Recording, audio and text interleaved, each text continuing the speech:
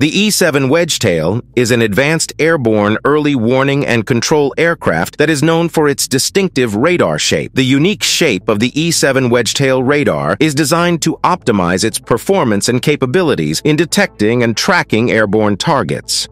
The E-7 Wedgetail radar is shaped like a large wedge because it is an active, electronically scanned array radar. The radars do not have moving parts, instead using electronically controlled elements to scan and steer the radar beam. This allows them to scan a much wider area more quickly than mechanically scanned radars.